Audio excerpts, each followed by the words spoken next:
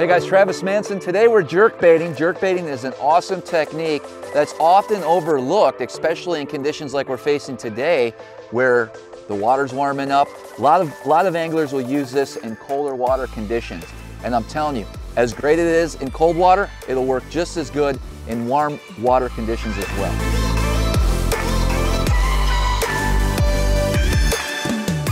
We're down here in Florida throwing jerkbaits, and we're working a grass edge. So a lot of different scenarios that come into play with a jerkbait.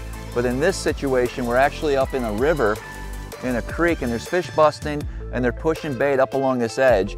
You'll actually get real tight in here, and there's some mats, but a lot of these active fish are right on the edge. And so I'm gonna go down with a jerkbait, and I really have to vary the cadence and the speed of this because I really wanna mimic a wounded baitfish, whether it be a brim, whether it be a shad, whatever the species of baitfish that are in the bodies of water that you're fishing, you wanna try to mimic that. So a lot of times you're gonna see me do a couple quick twitches with the rod tip and then a pause.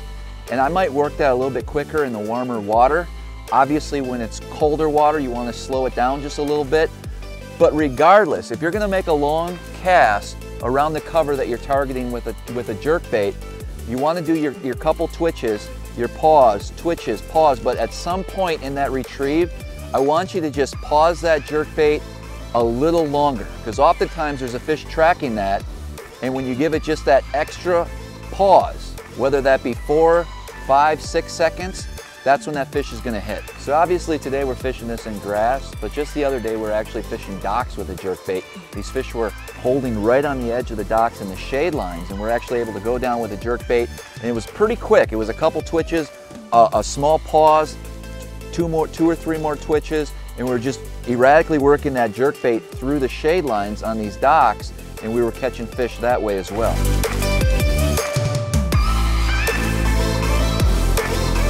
So a lot of these docks are actually out into deeper water, and what we found is a lot of these bass are positioning themselves about 3/4 of the way from the bank out into this deep water. And so that's where I'm going to focus today, throwing this jerkbait. And what I like to do is you got to get every different angle, because there's a lot of obstructions here, and it does get tricky, right? I'm throwing a bait with 3 treble hooks, so accuracy is going to be important, and I want to get it close to the shade line as well as all these poles. And with the water warming, I'm actually going to do 2 or 3 quick twitches and then a pause. But the cadence today is going to be somewhat quick. I want a reaction bite from these fish that are sitting in these shade lines.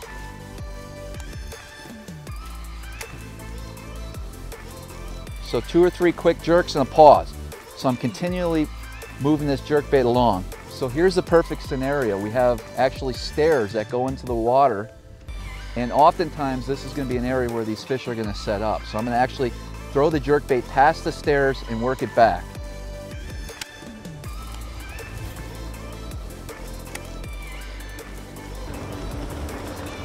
There he is.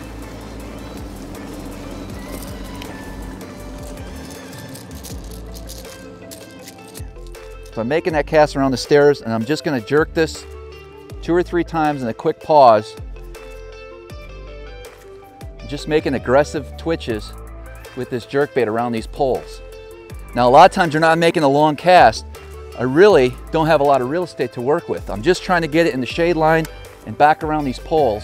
And sometimes it's just for a brief second or two is when I'm in the strike zone.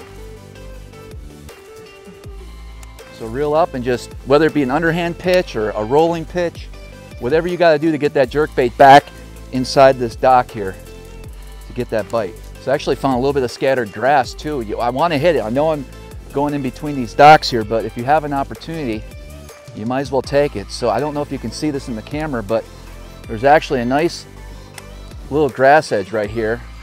And since I'm passing through, I'm going to make some casts with it and see if we can get a fish out of it. So just because the water temperatures are rising does not mean it's time to put the jerkbait away. Give it a try. It's just another technique you can use in your arsenal to help you catch more bass.